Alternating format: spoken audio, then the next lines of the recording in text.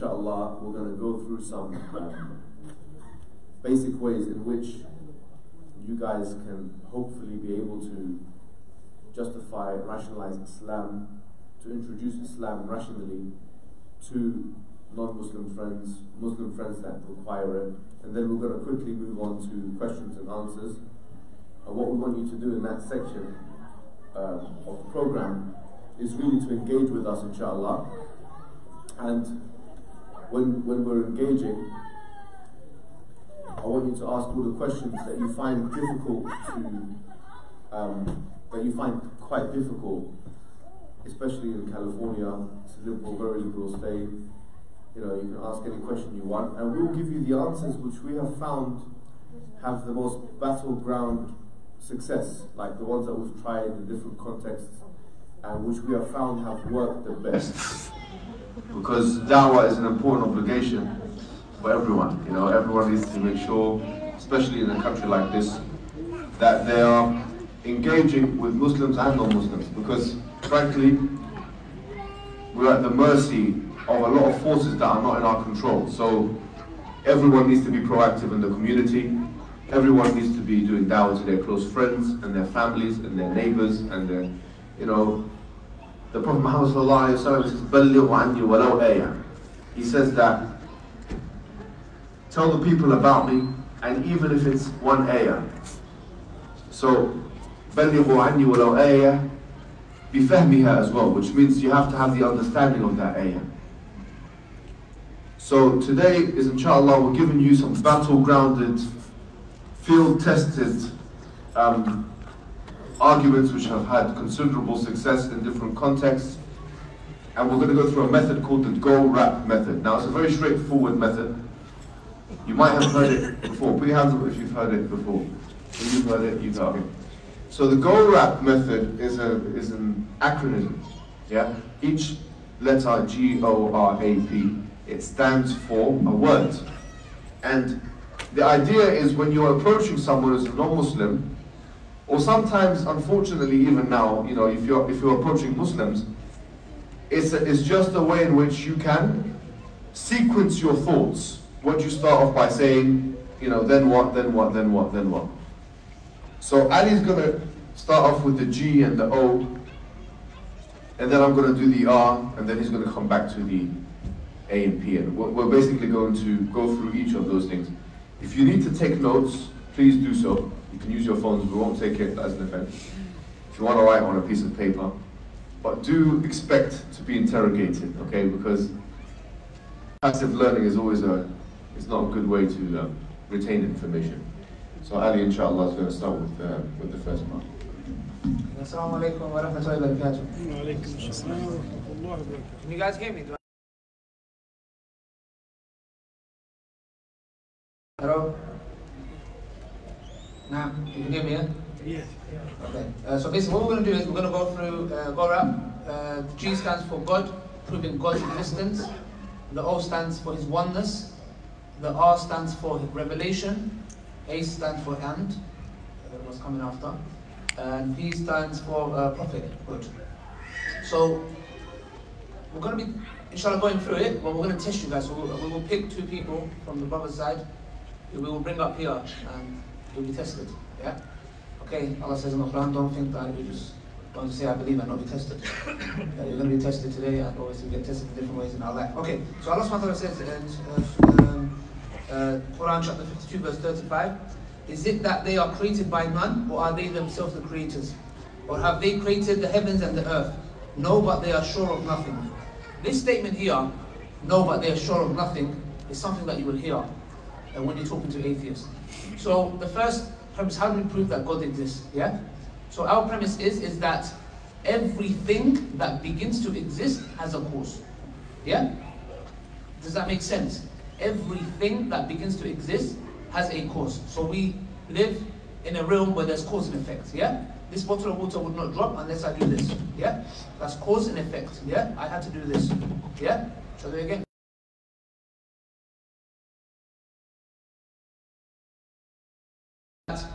The universe began to exist, yeah? So when I'm speaking to my atheist friend, I will say David or Amy. What's a popular female name here?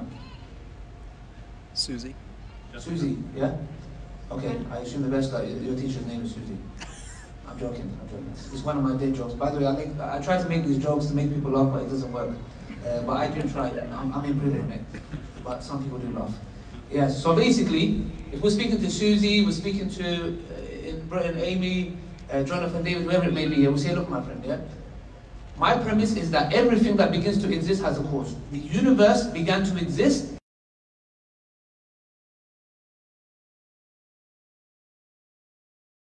You tell me if this is right or wrong, or you want to add more into it, yeah? Either it came from nothing,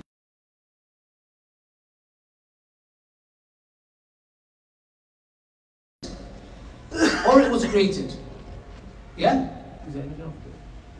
Yeah. Is there anything else we can add into this? Any other possibility? Yeah? Anything else, sisters? Not from nothing. No. Okay? Okay, I want you guys to put yourself in an atheist mind, yeah, and try to challenge it, yeah?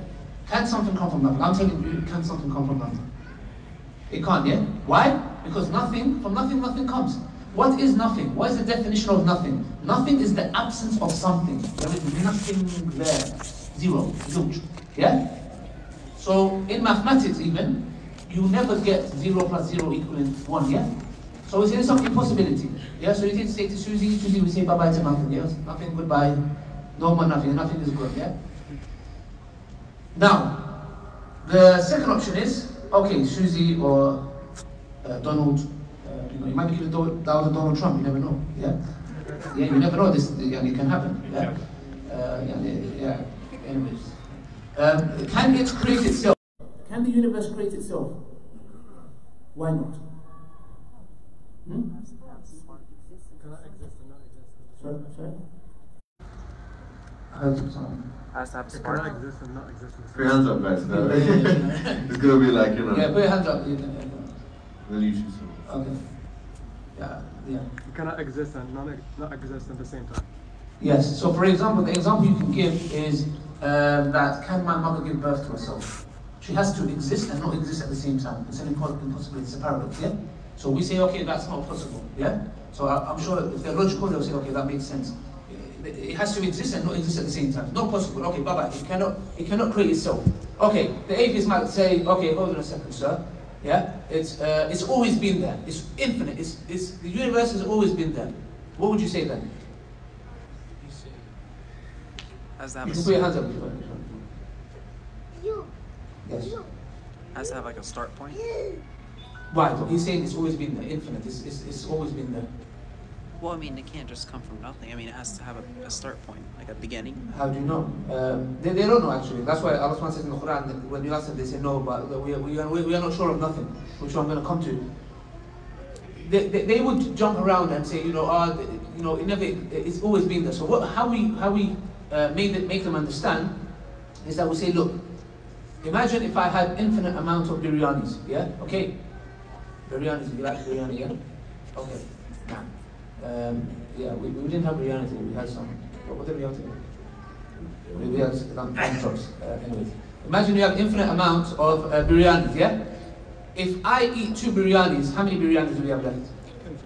Infinite. Sorry? Infinite. No, I just ate 2. Infinity minus 2? It's a contradiction. So for example, what we're trying to say, imagine I added 2 more biryanis. Yeah? So infinite doesn't have a beginning and an end, yeah? So to take away from it and add to it is a contradiction.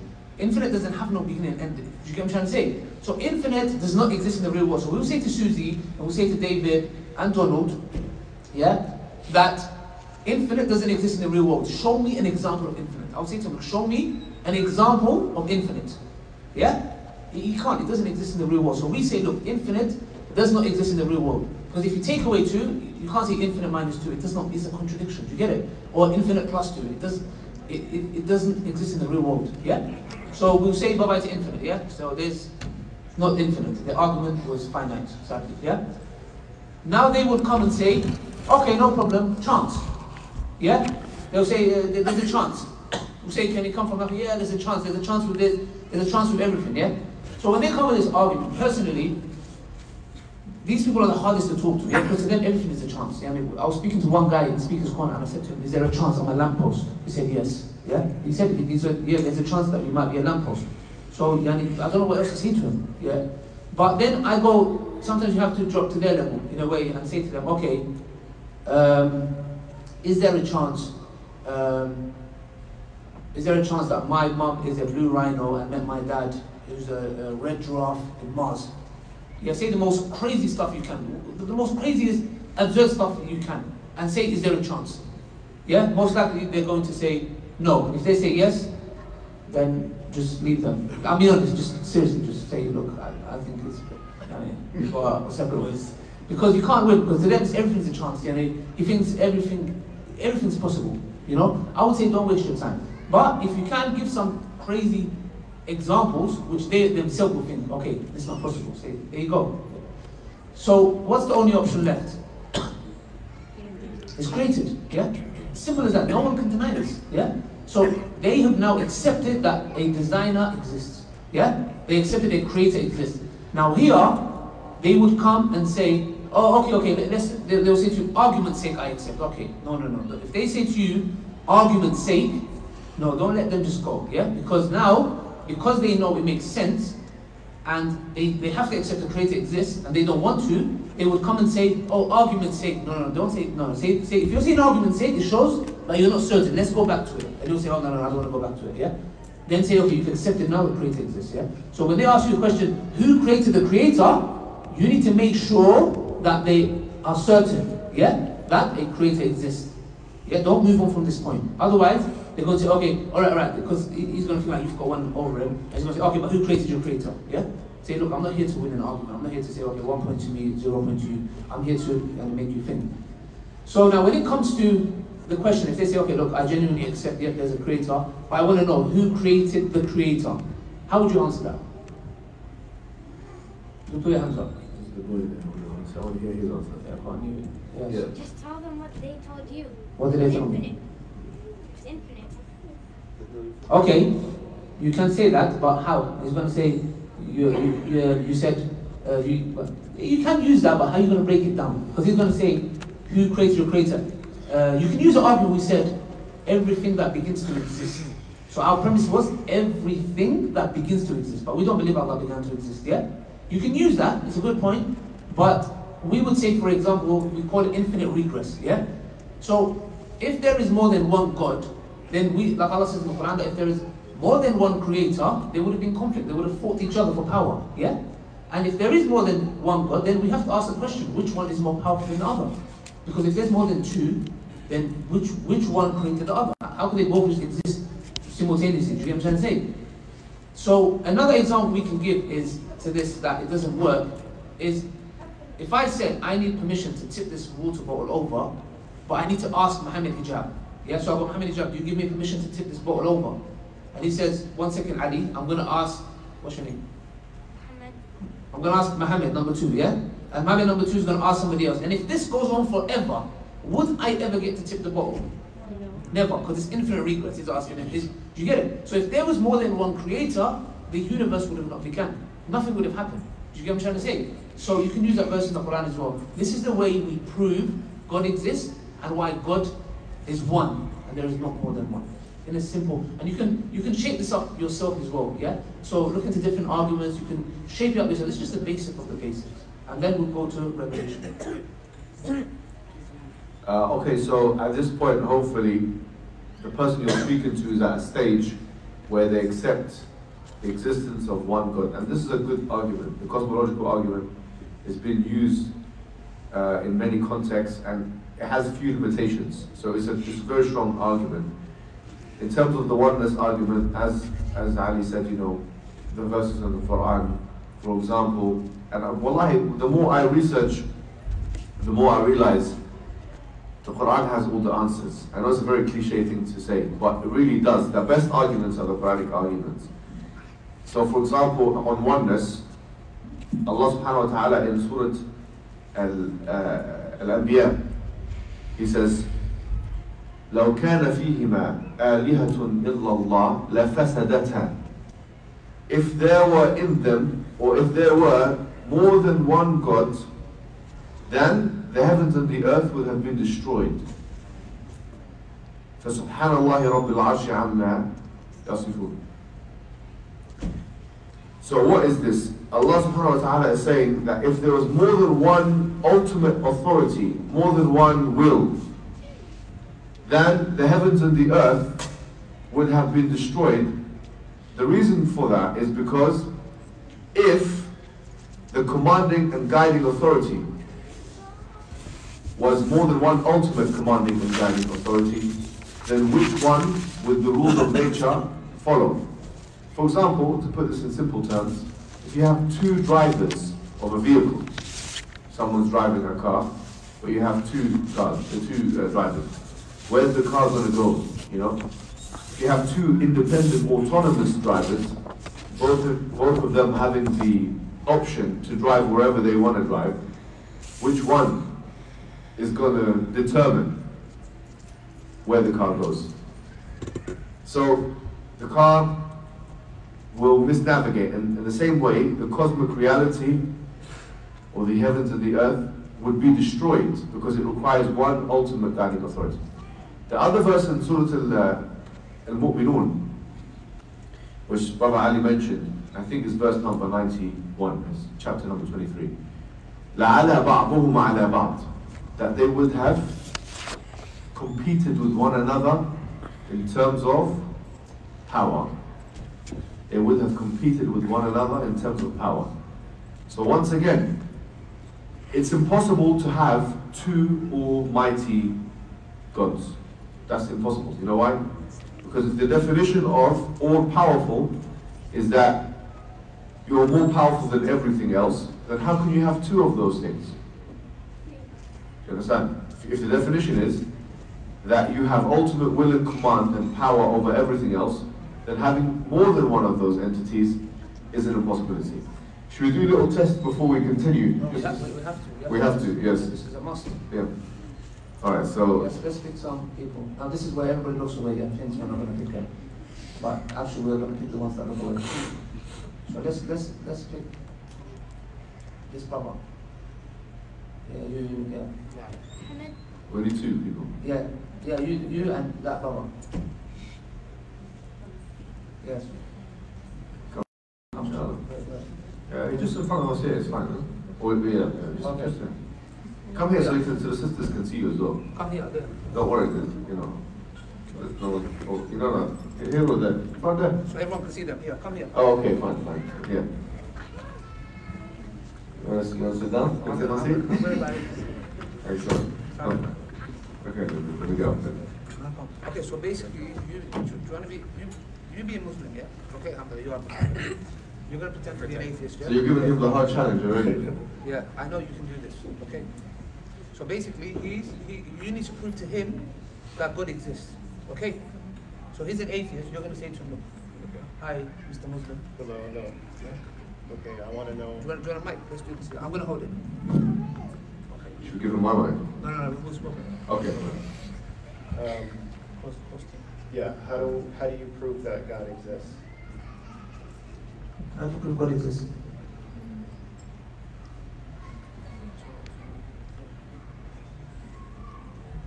Everything that begins to exist has a cause. Universe. The universe is meant to exist. I wonder what caused that. Good. This is good. You use this, yeah? You should say, look. Say the mic dropped, there's a cause. The mic dropped and cut off. It's because the cord unplugged. I think you just parroting me. No. You might as well just do it for him. Okay, Alright, come on. Give him the option. This is good. Now it's good, yeah? So you give him the options. What's the options? The universe began to exist. It came from? Nothing. Okay. Created itself. It created itself. It was created. It was created. Or it's infinite. Or there's a chance. Yeah, it's good as well. Yeah. I see it's correct.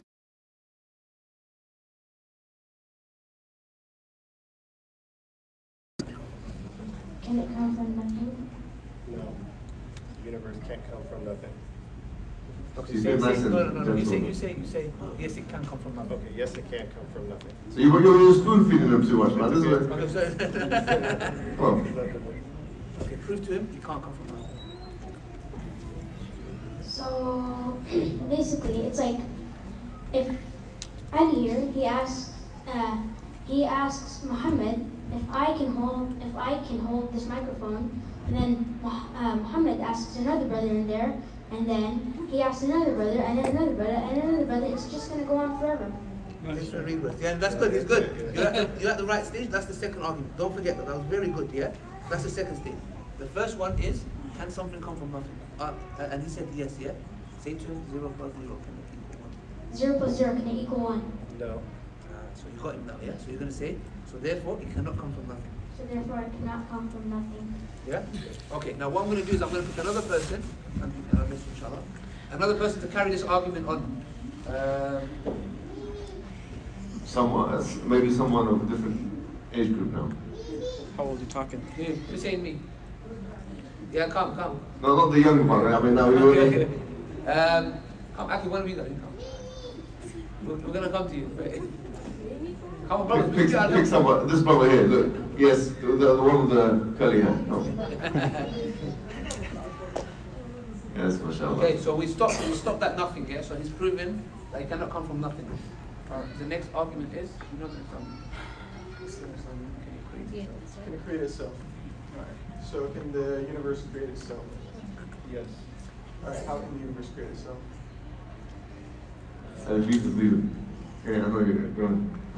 So, Yeah. if the, if okay, let's use an example, right? If the universe can create itself, let's look at our world, right? Can your mother give birth to herself, right? Can she both exist to give birth to herself and then not exist so she could be birthed by herself? No, that's not gonna work. good.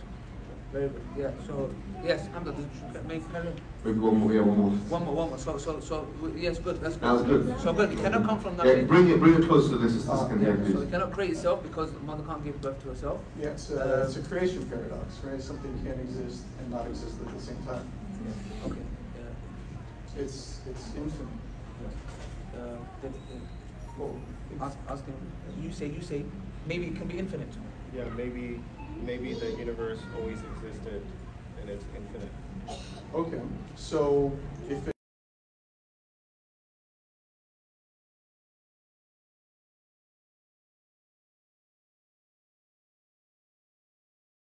again, right? Like if I were to drop this mic right now, that wouldn't have just accidentally happened, or you being here wasn't always here. Infinite doesn't exist in the real world. So Infinite doesn't exist in the real world. So, if I had, if I was to take a seat and I had infinite chairs for you to pick one and you sat in one, would I still have infinite chairs, or would I have one chair? But that's fine. Yeah, that's good. That's Sure. very good. Very good. Okay, good. That's my kind of playing doing that. It's good. That's good. It's good. When you're on the spot like that. Well, Yeah, very now good. let's get sisters involved as well, because Yeah. we're going to give you the, you can stay in your seats, inshallah, no problem. Now let's go for the second part, the part of oneness. So I'm going to pretend to be someone who's agreed with your first premise that there could be a God, and now we're going to tease the question: why does it have to be one God? Who created what? No, we don't know already. Infinite regress. We're doing oneness now. No, more than one God now, a different question. So now, let's see. If I'm someone who's saying, why does there have to be one God? Yeah? Who wants to, I'm going to give you the option before I pick anyone else. Who wants to, He's the one, no, he's the one who can control everything. Because he's the only one. If there's two, they can't control. okay, why? You're right, okay, pretend I'm an atheist now, I'm going to be a bit more, a bit more antagonistic. Why? Because he's the power. Okay, why does it have to be just one? Why not two or three? Okay. It's like we have the husband and the wife in the house. MashaAllah, you've got good examples. So if the man is he has to control the house. If they both of them go the same. Are you going to bring that to the feminist talk? Yeah. Then a part is not going to work. So it's only one can do that. Well, okay, yeah, right. So, what was the example that, another example that maybe is a bit more? طيب تفضلي, tell us. So let me be the atheist now, the polytheist now, yeah? So if there are more than one God, yes. The heavens will be corrupted because who's going to be the boss now? Okay. Be corrupted. Right, I see what you mean. But why can't there be two all-powerful agents? So who is in charge? If they have different opinions, who's going to be in charge? Yeah, that's good. Yeah? This is the argument. Well done. MashaAllah. Jazakumullah khairan. Jazakumullah khairan. Fine. We're going to move on to the next part of the discussion, which is about revelation. So the question now is, okay, say they believe in God. Because a lot of people in America, in England, we have a lot of atheism. I'm not sure how it is in California. But in America generally, I think there's a higher proportion of people that believe in God than there is in England. So you get them to the point where they believe in God. The secondary question now is, what about Rasulullah sallallahu alayhi wa sallam? What makes your prophet true and so on? So we start with the Quran. I'm just going to give you 3 or 4 arguments which I think have been very effective and will act as a way in which you can convince someone that he was a true prophet. And then Ali will give us some more information about his life and about his character, okay? But I'm going to start with the Quran itself, right? So, there are certain things we would argue about the Quran which doesn't exist in other scriptures. So for example, the fact, obviously, that it's unimitable, that you can't copy it. It's something which there's a challenge. Bring your witnesses from other than God, make one chapter like it and bring your witnesses from other than God if you're truthful. But also the fact that it was preserved, yes? We have certainly sent down the dhikr, the remembrance of the Quran, and we will certainly preserve it. You know, that also is, there's no contradictions in the Quran.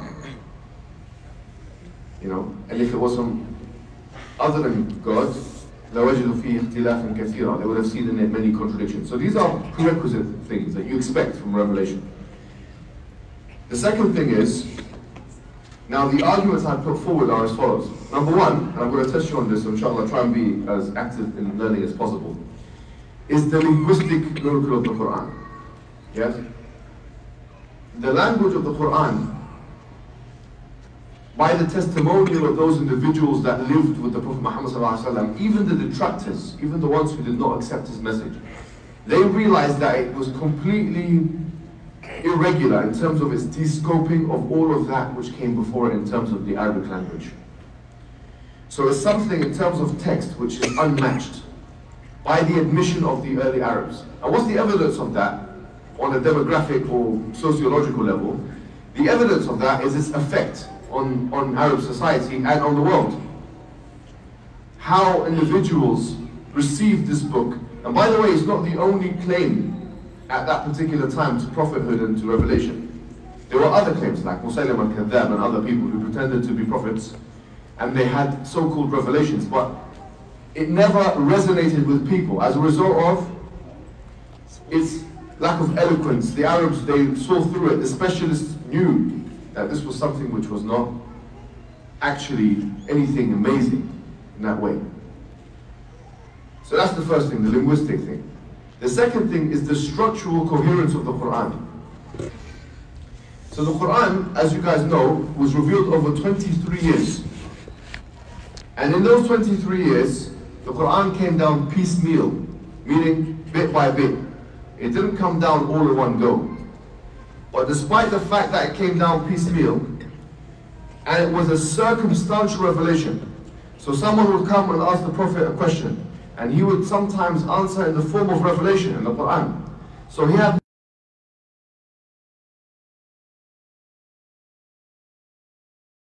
he was going to respond. Yet, when it comes together in chronological format, there's an incredible knitted togetherness of the Quranic discourse. Let me give you some live examples. There's 114 surahs of the Quran.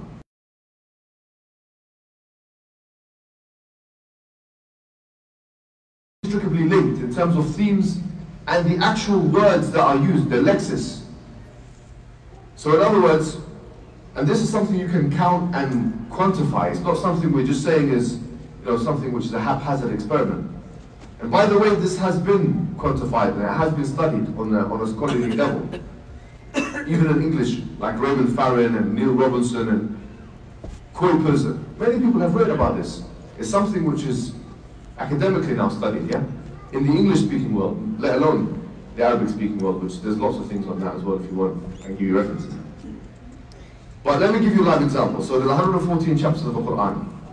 So the brother in the front, see, give me two numbers that are from 1 to 114 that are next to each other. 1, 1, 1. No, like 1 and 2, 2 and 3, like this. Oh, 4, 4 and 7. Sorry, 4 and 5, 4 and 5. 4 and 5, okay? So Surah Al-Nisa is chapter 4 and 5 is Surah Al-Ma'idah, yeah? If you look at how Surah Al-Nisa began, and first of all how Surah Al-Imran, it ended. Let's look at that. So Allah subhanahu wa ta'ala ends Surah Al-Imran with a discussion, إِنَّ اللَّهَ لَا يُضِيعَ عَمَلَ عَامِلٍ مِّنكُم مِّن ذَكَرٍ أَوْ أُنثَى بَعْضُكُم مِّن بَعْضٍ. That Allah does not let to waste any good deed of any of you, man or woman, and both of you are from each other, yeah? بَعْضُكُم مِّن بَعْضٍ. ذَكَرْ أُنثَى. Remember these words, yeah? Surah An-Nisa, اتقوا ربكم الذي خلقكم من نفس واحدة. Then what? وخلق منها زوجها وبث منهما رجالا كثيرا ونساء. Is there a connection between Nisa and Unsa? Yes. Is there a connection between بعضكم من بعض in the end and وخلق منها زوجها? Yes. It's the same language being used at the beginning of Surah Nisa and the end of Surah Al-Imran. But they're different revelations, different times. You'll even find, just what I find really interesting about Surah Al-Imran, it ends with dua. And it begins with dua. Surah Al-Imran, I'm going back now a little bit, but I'll come forward to Surah Al-Ma'idah because you asked about it. It starts with, ربنا لا تزغ قلوبنا بعد إذ هديتنا وهب لنا من لدنك رحمة إنك أنت الوهاب. And then it ends, so that's dua. And it starts with dua, the first page of Surah Al-Imran, and the last couple of pages of Surah Al-Imran, إِنَّا سَمَعْنَا مُنَادِي يُنَادِي لِلْإِيمَانِ. And then all of the after ayahs are all dua. So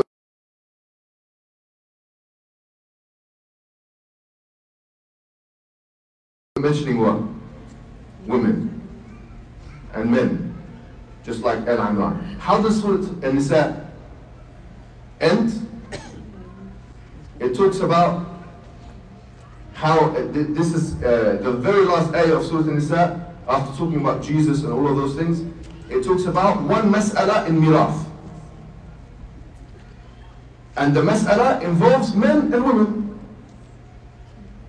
So it ends the way it began. And mirath is a kind of contract. It's a kind of contract. It's part of transactions.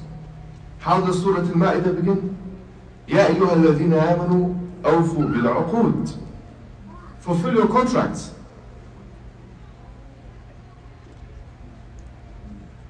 So it's too intricately connected. The beginnings of the surahs, the ends of the surahs, all of them are connected, but they're not revealed at the same time. So how could it be that this man who was being asked questions randomly, now he's been able to answer them haphazardly, but at the same time, he's allowed the Quran to have this incredibly tight knitted togetherness, lexical knitted togetherness. It's something which, frankly, boggles the mind, and so much so that they have started researching into it. Some non-Muslims have researched it, like how they're confused about it, because it's a strong argument for the coherence of the Quran and the legitimacy of the Quran as a text from Allah. And this argument, by the way, there's some mathematical things. I'm not really a big fan of the so-called mathematical miracles, like number 19 and those things. I keep away from that because it's been refuted. Yeah. And there's lots of it which has muddied the waters, and I don't like it, to be honest with you. Because I've checked some of them, and a lot of them are fake, to be honest with you. I have to be honest with you, right? But some of them are not fake, and I've checked some of them, right? I'll give you an example of this. And this links to structure as well. For example, Allah subhanahu wa ta'ala, He says, إِنَّ مَثَلَ عِيسَى عِنْدَ اللَّهِ كَمَثَلِ آدَمَ خَلَقَهُ مِنْ تُرَابٍ ثُمَّ قَالَ لَهُ كُنْ فَيَكُنْ. That Jesus is like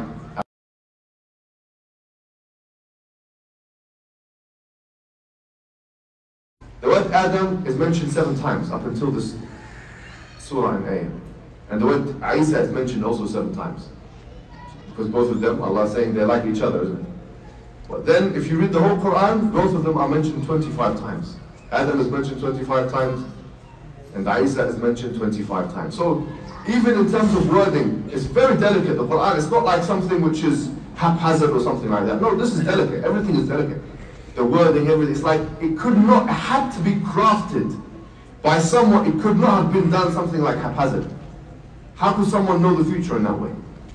And linking on to how could someone know the future of that way, so we talked about the linguistic and the structural coherence of the Quran, and with that we talked a little bit about the mathematical stuff. Number 3, we can talk about the predictions, and this is a very powerful, one of the most successful things I've used. And because it's a straightforward argument, Allah, He makes predictions about the future. وغلبت الروم في أدنى الأرض وهم من بعد غلبهم سيغلبون في بضع سنين لله الأمر من قبل ومن بعد يومئذ يفرح المؤمنون. That the Romans have been defeated in a nearby low land, and after they lost, they will come to return the victory in a nearby low land. Then that day the Muslims will rejoice, and it will happen in 3 to 9 years. And so many variables, very delicate, very, And so the question is, how can and this materialized, by the way, this actually happened the way it did. If someone says something's going to happen in the future, and it doesn't happen, this is an indication that they're a liar. If I say, they don't know, either lack of knowledge, or it can falsify something. If I say this is going to happen, I'm receiving information from the all-knowing, and 7 days from now, X is going to happen. It will destroy my reputation. The Jehovah's Witnesses, they had something, they said in 1977, they said it's going to be the end of the world.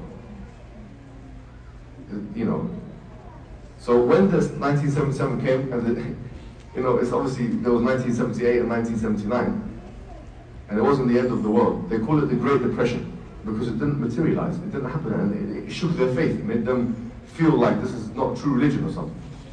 They believe in continual revelation. The point is, this is one of many prophecies in Islam. So many prophecies in Islam.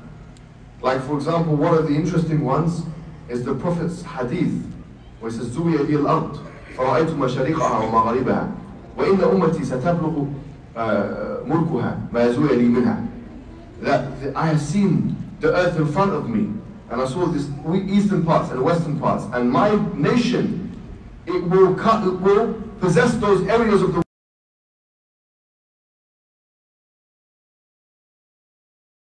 The Islamic expansion was eastward and westward. It wasn't north and south. مَشَارِقَهَا وَمَغَارِبَهَا, east and west.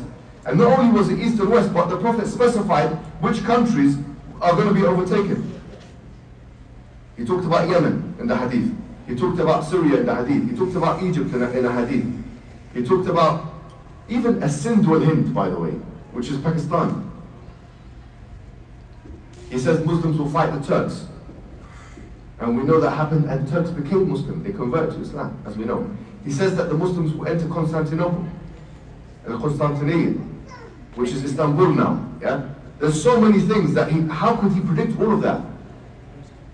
The bracelets of Qisra. He said that the Roman Empire will expire. The Muslims will go into the Roman Empire, the Persian Empire, and so on. So these are like quick things you can just narrate to people. I made a video about this called The Prophecies in Islam. You can check it, inshallah. This is just a shorthand, of some of the things, but you can mention so many things about this, inshallah. So, just to keep it very simple, the language, the structure, and the prophecies. And in that prophecy section, you can talk about some other interesting historical nuances. The fact that, for example, the Quran calls Joseph's master in Egypt, or the monarch at that time, it calls him king. The king. And the Bible calls him Pharaoh. And we know at that time, the word Pharaoh wasn't used. And how do we know that? Through the Rosetta Stone. That was discovered with the Rosetta Stone, and that happened in what, the 16th or 17th century or something like that. The hieroglyphic language was the encoded language. No one could have known that information at the time. And there's lots of information and lots of things that are additional to that. Things that the Prophet knew about ancient Egypt, which could not have been unearthed except through the Rosetta Stone, because it was a dead language. And so that's one of the examples, but there are so many other examples. And so those three things, you can propagate them, you can use them if you're just speaking to people. Obviously, if you have more time with them, you can give them better examples. And give them, the more they reject, the more you can give them examples. And then at some points, they may feel like, this is too much information, or these are too many evidences. Because at the end of the day, you've got to think of it from a probabilistic perspective. All of these things, what are the chances that all of this could have happened? And it's a very slim chance, and they recognize that. Deep in their fitrah, in their nature, they realize that, frankly, this is a strong epistemic case. So with that, I'll leave you to the last bit. Inshallah, then we'll open it for questions, inshallah. This is very short. Can you hear me? Hello? Hello? Can you hear me? You might have turned up. So basically, this is going to be very short, so pay questions, inshallah. So basically, this is where we prove the Prophet ﷺ, why he is a true prophet. Yeah. So basically, we have three questions that we ask, or three options that we give to our friends. So basically, what we say is either the Prophet ﷺ was truthful, he was a liar, or he was deluded. There's no other option. Yeah. Just like we gave the options by proving God's existence. It came from nothing, infinite, created itself, was created. So let's start with lie. So we ask our friends, why does somebody lie? Why does somebody lie? Let me ask you guys. Why does somebody lie for? To defend themselves. To defend themselves. To escape from any threat or something.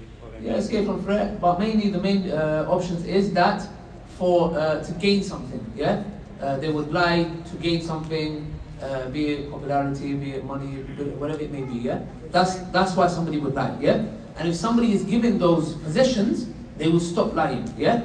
Okay. So if somebody is lying to have a high status, to have money, wealth, etc., whatever it may be, once they have got that, they will stop lying. Yeah. Hopefully, if they're greedy, they will carry on lying. So the Prophet ﷺ, the Quraysh came to him and said, "Look, stop preaching what you're preaching. Yeah. Stop preaching Tawheed. Stop calling to this one God that you keep talking about, yeah? We will give you a woman, will give you red camels. Red camels were like Ferraris back in the days, yeah? So don't belittle them. They were like Ferraris, yeah? People like red camels. And they said, we'll give you status, we'll give you whatever you like, yeah? If somebody is lying, what would they say? Yes, thank you. That's all I need. Thank you very much. Okay, I'm stopping now. You do what you like. Bye-bye, yeah? The Prophet ﷺ said, it might be vice versa. Give me the moon on my left or the sun on my right, or vice versa. I'm not going to stop preaching what I'm preaching. Yeah? Does that sound like a liar to you? No, because he was persecuted. Not only that, they didn't just say, okay, take this. No, they persecuted him. Yeah, they killed his companions, and he went through a lot. And I think in the Surah Ahzab was for Tawbah. Al-Anfal verse 30, even if I'm not mistaken, talks about this, that they conspired to kill the Prophet ﷺ, and he, with Allah's permission, he escaped. And we know from many verses how they were persecuting the Muslims. So you can see that if he was a liar, he would have accepted and say, bye-bye, yeah? So, is he a liar? No. Okay, then they will say, oh, maybe he was deluded. Maybe he was crazy, I would be like, yeah? So we say, okay, when his son died, what happened? What happened? Sorry? The moon eclipsed, yeah? So the companions ran to him and said, look, your son died, the moon eclipsed, yeah?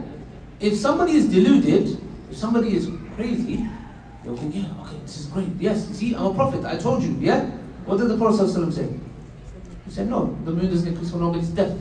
Does that sound like a deluded man? No. Yeah? So he cannot be deluded, he's not a liar, he has to be truthful. No other option, yeah? And how is he truthful? Because he said to the Quraysh, and this is where the pinnacle of kufr, disbelief. He said, if I said to you, behind this mountain there is an army coming to kill us, would you believe me? They said, we know you to be the truthful. How could we deny you? He's saying, I'm telling you I'm the messenger of Allah, but you deny me. Look at the level of disbelief. We accept it if I said there's an army coming behind this building, would you accept, behind this mountain? Would you accept it? Yes. Can you imagine? Look, they're accepting it. Yes, we know you to be the truthful. They're saying it with their own mouth. And then he goes, I'm telling you I'm the messenger of Allah. They go, no, we deny it from you. It's mad, it's crazy. You know? Sometimes it makes you understand why some people deserve hellfire. It's absolutely crazy. You're with your own mouth. Your tongue is testifying, yes, you are truthful, but no, we reject you. So, this is how we prove that the Prophet ﷺ is truthful. Simple. Yeah? You can use this and shape up however you like. Let's open to Q&A, inshallah. Whatever questions you have, you want to ask, anything, yeah? Okay. So brothers, it might be that, you want to get married to a sister and they're not letting you in the family, and you're crying, you're upset, It might be the other way around, whatever it may be. It might be something that's going personal in your life. You might have doubts. Please feel free. We're here to help you, inshallah, yeah? Whatever it may be, ask us, inshallah. So we'll open to questions. So I have like a few questions. Sure. Can I just ask them all? Or? No, just one at a time because we're trying to get everyone. We'll try and come back to you though, inshallah. Yeah. Let me see which ones. Okay, I'll start with the Big Bang Theory. Yes. Right?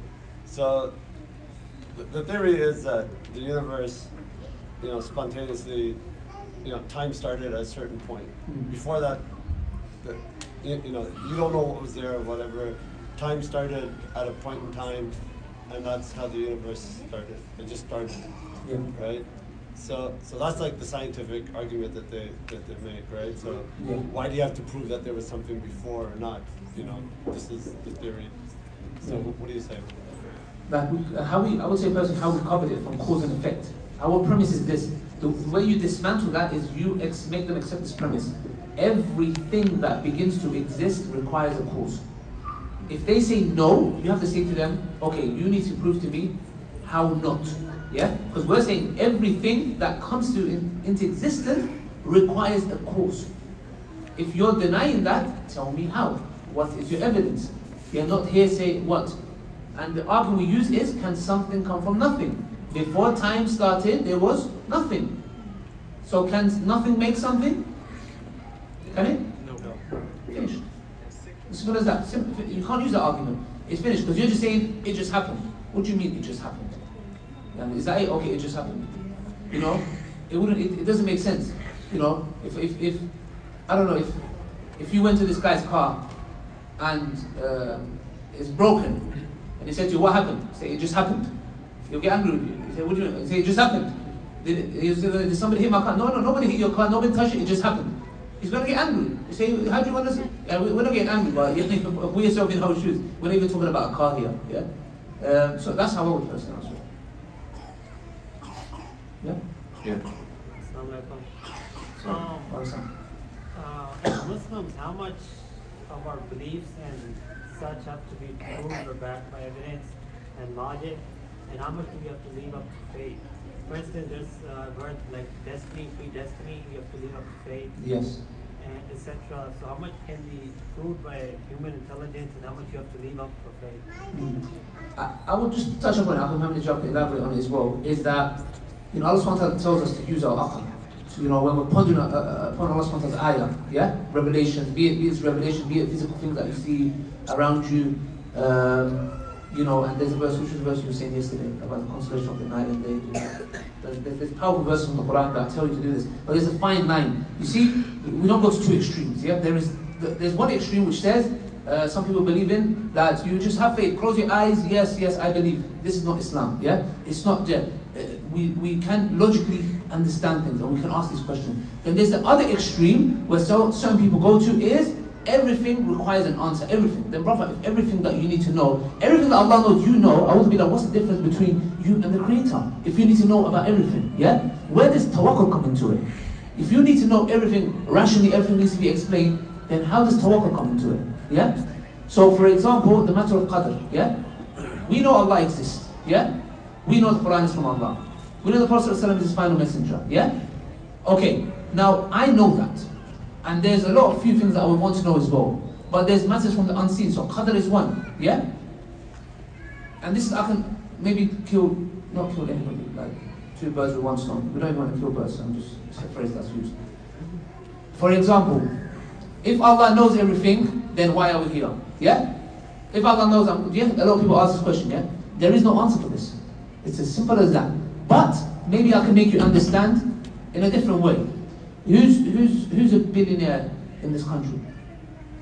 Who's somebody that you guys know as a billionaire? What, enemy? Yeah, like a rich person that people look up to. Trump.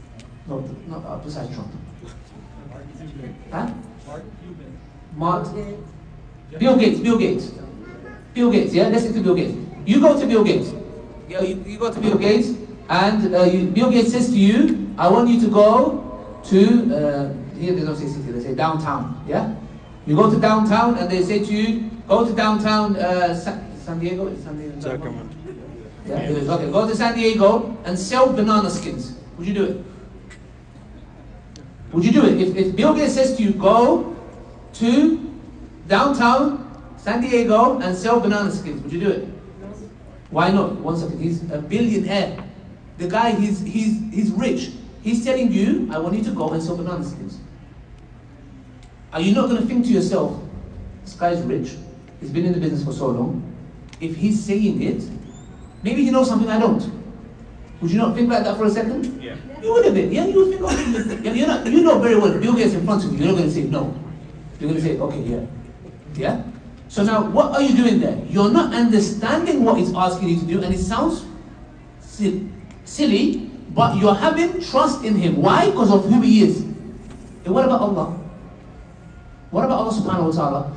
Can you not, Allah, there's a lot of things that's explained. In this matter, can you not have tawakkul in it? Can you not say to him, okay, on the day of judgment I'm going to find out? Isn't that the best thing to do? You have 2 options. Either you're going to say, look, I don't believe, I'm going to leave the fold of Islam. Or number 2, I'm going to have my trust in my Lord. He knows what I don't know. He's the all-knowing. Yeah? Isn't that the better thing to do? Imagine you're going to die as a disbeliever, and there was an explanation to it, and somebody had the same concerns as you, but believed. 2 of you on the day of judgment in front of Allah. Allah explains to both of you. And one goes, oh, okay, it makes sense now. But it came at a cost. Do you get it? And this happened to me personally. I don't know if you saw my story when I bought mocha. You know mocha? You know coffee mocha? They said it here. Yeah, coffee mocha, yeah? I'll tell you my little story, yeah, just quickly. I went to this coffee machine in London, yeah, because I do Uber 3 days a week, yeah? So I get tired and I drink these strong coffees, yeah, to stay awake. And I went to the machine and I thought, I always get latte. I said, let me try mocha. So I pressed mocha. I pressed the machine, mocha. We have Costa. Do you have Costa here? Costa is like Starbucks, yeah? So they have these machines. So I pressed mocha. And it says there, okay, preparing your drink, hot milk, coffee, and then it goes hot chocolate. So I thought, wow, what's going on? I don't want hot chocolate. And I thought this machine is broken. And there's 3 machines next to it. So I got it and I throw it in the bin. Yeah, I said I got the second machine and I put mocha again. And then it's pouring hot milk, coffee, very tasty, hot chocolate. I said, what's going on? I don't want hot chocolate. Yeah? And this one, I put this one in the bin as well. I went to the 3rd machine. I pressed mocha again. Same thing. So the owner is getting angry now. He's saying, what are you doing? I said, what do you know what I'm doing? I'm ordering coffee, he's giving me hot chocolate. So he's getting angry at me. I'm saying, what do you want me to do? Then he sends his 2 employees. They come to me, yeah? I go, brother, look. Yeah, I'm saying, look at me, yeah? I said, look, I'm pressing mocha. I press mocha. Same thing. I said, look. Hot chocolate. I said, you see? You see hot chocolate. Am I to blame? And they don't know. They say, no, you're right. I said, forget mocha. I ordered latte. I took my latte. I paid for that. And I left. 1 week later, I found out how mocha is made. There's hot chocolate. Yeah? I feel stupid.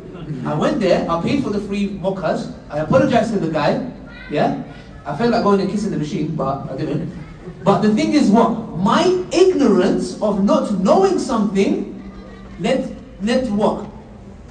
Blaming everyone. I blame the machine, I blame the employees, I blame the boss, I blame everybody. But who's the idiot? Me. It's because of my lack of knowledge. Do you get it? It's the same with tawakkul. Just because you do not know something doesn't mean there's no wisdom behind it.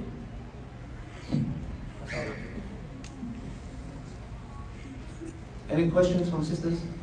Let's get one from the sister. Yes. Yes, sister. Yeah. Yeah.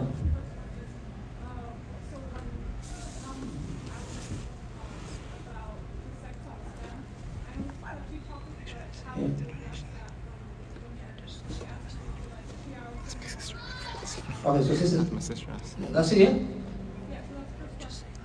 Okay, first question, the second one. Yeah, say the second. Yeah, what's the second one?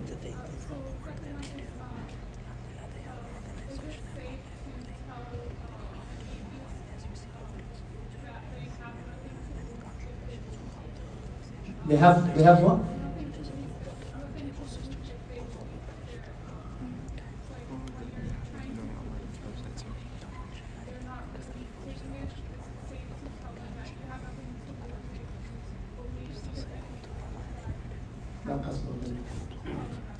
So two questions. Number one, how do we explain to non-Muslims about sects in Islam, like Shia, Sunnism, etc.? And number two, can we say to an atheist that you've got nothing to lose? That's the way. With the sects thing, I mean, there is nothing in the Quran. You'll never find any verse in the Quran which says that you have to name yourself anything other than a Muslim. Yeah, this is molten ijma'. No, there's no doubt about that. No one can say, even the term Ahlul Sunnati wal Jama'ah is not it's not a Quranic phrase, and it's not a phrase of the Prophet in that construction. He says Al Jama'ah, but Ahlul Sunnati wal Jama'ah is not something that I know the Prophet ﷺ said. However, when we say Ahlul Sunnati wal Jama'ah, what do we actually mean? We mean Ahlul Sunnati Nabi sallallahu alayhi wa sallam wal Jama'at al-Sahaba. Yeah, that's what we mean. We mean the way of the Prophet and the Jama'ah, meaning the Jama'ah of the companions. And so, when we're saying we believe in the Prophet and we believe in the companions, that's if someone doesn't know where we stand in relation to the Sahaba. That's very particular. But there's, even with that, there's no blame on you if you don't want to say, I'm Ahlul Sunnati wal Jama'ah. But there's no blame on you, obviously, if you say that you're from Ahlul Sunnati wal Jama'ah. And there's no blame on you if, like, remember Dhahabi, he used to mention Al-Qab. He used to say, for example, Kada wa Kada as-Salafi. He used to mention those phrases. Hanafi. There's no problem with using it. If you wanna, use those terms, but you can't say that is something which is, for example, fard. You cannot put that argument. It's very difficult to put this argument because there's no injunction at all from the Quran for something to have that status. It has to have some backing from the Quran and Sunnah. You can't say it if you don't say it, because al-farida is something, if you don't do it, يُعَاقَبَ عَلَى تَرْكِهِ, which means if you don't do it, then you are punished for leaving it. So if someone says to you, you're punished if you don't call yourself Salafi, where's the evidence for this? Because you have to find something in the hadith, in the Quran, to say that Allah amara bidhalik. There's no evidence of that whatsoever. And even people of great eminence like Ibn Taymiyyah, he never called himself Salafi. Ibn Taymiyyah, I haven't done istiqra of all of his books. I don't know anyone in the world, maybe someone in the world, but definitely very difficult to find someone who's read all of his books. But it's not common that he calls himself a Salafi. So therefore, for someone to force you to call yourself in that way, you don't need to do that. Yeah? And the Quran says, and also it says, مَنْ أَحْسَنُ قَوْلًا مِمَّنْ دَعَى عَلَى اللَّهِ وَعَمَلَ صَالِحًا وَقَالَ إِنَّنِي مِنَ الْمُسْلِمِينَ. The Surah Al-Fussilat. That he who is better in speech than one who calls to Allah and so on, and says, and does good deeds, and says, I am from one of the Muslims. So the phraseology in the Quran is that, but we call ourselves Muslim. However, we do have to differentiate ourselves from those individuals, for example, like that do qadh and that attack the Sahaba, because the Quran says, وَإِنْ آمَنُوا بِمِثْلِ مَا آمَنْتُمْ بِهِ فَقَدْ اهْتَدَوْا. If they believe in what you guys believe in, then they are guided. Who's you guys? The Sahaba. Because it's not مَا آمَنْتَ بِهِ, it's مَا آمَنْتُمْ بِهِ. So who could it be possibly talking to? It's the primary audience, which is the Sahaba. And the verses in Surah Al-Tawbah, you know, and Surah Al-Fatiha, which does taraddi on, which means says that Allah is happy with them and He is happy with the Sahaba, the ones who, the Muhajirin and the Ansar and so on. So that's how we would clarify things, inshallah. And the Prophet told us that the Hadith al-Iftiraq, he told us that the Muslim Ummah would be broken into different sects. And they asked him which is the right one. He says, Ma ana alayhi wa ashabi. What I'm upon and my companions are upon. Well, he didn't say, call yourself this or call yourself that. He did say, Ma ana alayhi wa ashabi. He did say this. But how that's understood shouldn't be the monopoly of any one group of scholars. So I would just say, yes, it's true. Almost everything out there, because it's used as an argument against Islam. How comes Islam is true when there's so many sects? Almost everything is controversial. That's a fact. Even mathematics is controversial. What's 0 divided by 0? No, there's 3 answers. You know that? There's a difference of opinion, actually. You know, some say it's 1. Have you heard this? Yeah, and some say it's infinity as well. And some say it's 0. I mean, and some say, so even mathematics has ikhtilaf. Don't tell me now that, so the point is, even Gödel, who wrote something called the incompleteness theorem, by the way, it shook mathematics up in the early 1900s. That's something else. The point is, just because something is controversial doesn't mean it's false. So explain to them that these are the options, but this is the one that I'm going with, yeah? And this is the evidence for it. Number 1. Number 2 is, you were asking about, what's the second question, sorry? The second question was, what was it? What was the second? Is it okay? You say it's okay. You are dying anyway. Oh yeah, sorry, yeah. Sorry. Oh yeah, the Pascal. Okay, right. So yeah, that's what the Quran says. The Quran says, قُلْ أَرَأَيْتُمْ إِنْ كَانَ مِنْ عِنْدِ اللَّهِ ثُمَّ كَفَرْتُمْ بِهِ. Imagine if this was from Allah and you made kufr of it. مَنْ أَضَلُّ مِنْ هُوَ فِي شِقَاقٍ بَعِيدٍ. Is it shiqaq? ضَلَالٍ بَعِيدٍ. Yeah? Who is the one who is further than the one who is lost in this way? But the shahid is that قُلْ أَرَأَيْتُمْ إِنْ كَانَ مِنْ عِنْدِ اللَّهِ ثُمَّ كَفَرْتُمْ بِهِ. Yeah, if it was from God and then you left it. So it's making them think, even from their perspective, what have you got to lose, kind of thing. Yeah, so you can use that, inshallah. Maybe one more? No? Just can we not say that we are, you don't need to label yourself, but because somebody might come and say, okay, there's so many different groups and this person calls them this, but how do you distinguish? Because you say, okay, you're a Muslim, you say you're a Sunni. But then there's this like, can we not say where people follow the Quran, Sunnah, and the way of Salaf? Because this can be asked, because think about this, it's a valid question, because they could say, everyone claims they're Sunni, everyone claims they're Ahlul Sunnah wa Jama'ah. Yeah, you can definitely say this. Why not? You can say if you want to say that, you should say that. You should say, I follow the way of the Sahaba, absolutely. Yeah, there's no problem, but it's not. Well, the point is, if you don't call yourself a Salafi or a Hanafi or whatever, no one can say that you're going to be punished for this. Oh no. Yeah, this is the point. Yeah, okay. That's time. Are we coming back or is it finished? Finished? Yeah. Oh yeah. There's a lot of fear in Muslims nowadays for this atheism and LGBT. But I believe in the beginning you said that everybody is a da'i of Allah. Yeah. I think if you become a da'i, you will never be a madaw. You are in one of the conditions. Either you're a da'i of Allah or either you're being madaw. You know what madaw? Yeah, you're being called. You're being called. Oh, okay.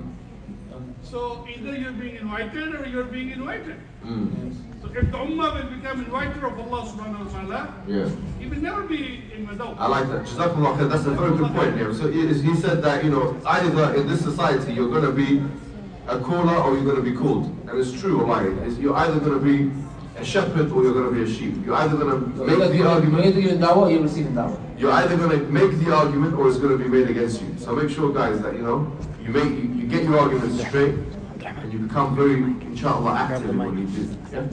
Jazakumullah khair. Thank you for that reminder. Yeah, that's it. Are we going to finish now? Yeah, it's a few minutes. Okay. Assalamu alaikum wa rahmatullahi wa barakatuh. We want to thank our speakers for coming all the way from the UK.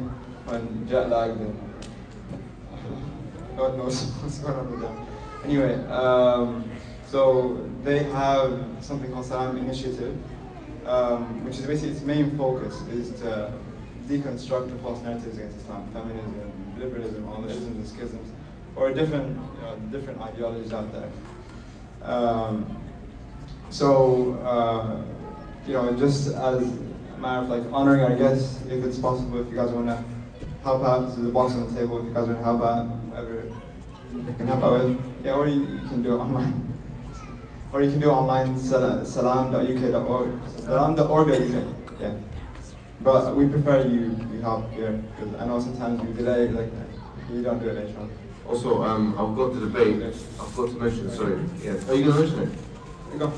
Yeah, no, go ahead. You can mention it. No, I was going to mention other stuff, you mentioned it. Alright, so I've got a debate on Wednesday, yeah, with an atheist, his name is Eddie Tabash, and he's a famous atheist. Here's the, what do you call it, the flyer, you know. Anyway, the debate is going to be on Wednesday in UC Davis. Does God exist? Yeah? So we're going to, inshallah, if as many of you guys can come as possible, that will be a great opportunity for you to just be in the crowd, because there's going to be question and answers. There's going to be maybe interaction between you and non-Muslims. You can practice some of your arguments. You know, seriously, you can do that. But also, we need support as well, because frankly, you know, we've realized from debating that if there's a strong atheist presence and there's not enough Muslims, then that can make it seem like what he's saying makes sense. Even though he's going to say, you know, God is evil or something. Yeah, you know. So make sure you guys are there so we can, you know, create balance in the audience, inshallah. That's UC Davis, 6 o'clock on Wednesday, the 10th of April, inshallah. Okay, just quickly last thing. So, inshallah, tomorrow we have another event at Salam, and the day after we have a hike with them for the boys, inshallah. So the event at Salam, it'll be from 3 to 7 p.m. inshallah, Salam Islamic Center, near ARC. The first part is going to be about feminism, basically, how do you interact with feminists, or what's Islam's perspective on feminism. And the second part will be on the LGBT explosions on Islam. Okay. I think Salah is in like 2 minutes. We'll get ready for it.